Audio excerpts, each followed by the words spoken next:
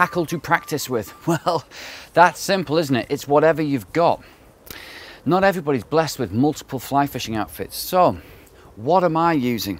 Okay, this is a 7-foot 6-inch microlight rod, premium carbon fibre, tip action fly rod. On it, I've got a 30-foot head length. It's a 2-weight. So I'm following the 4 times the rod length rule. 7.5 times 4 is 30 feet. 4 times the rod length rule in terms of head length puts us in the medium head length, doesn't it? So we've got that balance between the golden eagle stability and the short, sharp, easy to cast, punchy delivery of the short head. Onto that, very simple. Following the same principles. If I've got a medium head length, I'm going to go straight down the middle with leader length as well. So this one's approximately 8 feet long. The butt section is 70% the diameter of the fly line. Okay? And it tapers all the way down over 8 feet to something like a 4-pound point. As I mentioned, I've not put any wool or any hooks on the end of this when I'm casting on grass. Okay? It gives an unpleasant jittery effect when you're trying to pull the leader through the blades of grass. So, simple. The benefit of using a light rod like this, a light short rod, is that it's easy. You can cast it all day long. This pond's about 30 feet long, so following the rule of 4 times the rod length puts my medium head length at 30 foot. Perfect for this length of rod.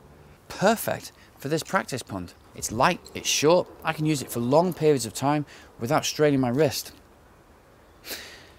The tackle you practice with, in an ideal situation, relates to where you're going to practice. The formulas I've used to choose the tackle I practice with are exactly the same as when I choose to go fishing. In your situation in an open field, you might choose a 9-foot 5-weight. Again, times the rod length by approximately 4.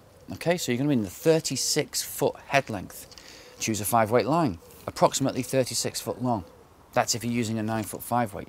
If you're using a 10-foot 7-weight, again, follow the 4 times the rod length rule, get a 40-foot head and a 7-weight line. All depends where you're fishing. This is a very tight, confined situation, so I've shortened the whole geometry of the cast. Now, the rod I'm actually going to be teaching with is slightly different. That's a slightly heavier rod. It's a 5-weight. It's because I need a thicker fly line so you can see it on camera. But this, learning for myself to practice with, this 7-foot 6-inch 2-weight, following the 4 times the rod length rule, is perfect for the situation I'm in. This is actually a practice rod. You can use it indoors. It's not a real fishing rod, like I described earlier. It's a 4-foot rod, and onto it it's got a piece of wool with a red piece of wool on the end.